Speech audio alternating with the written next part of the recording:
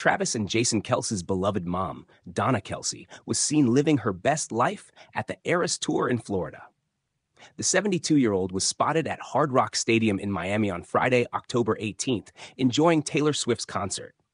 A fan photo posted on X captured Donna in the crowd before the show with Jason's wife, Kylie, and their daughters. The Kelce family sightings come as Swift returns to the Eras Tour stage for the first time since her break after the August 20th show in London. Fans were thrilled to see Donna supporting Swift at the concert, especially as the two have developed a close bond since attending Travis Kelce's Kansas City Chiefs games together, starting in September 2023.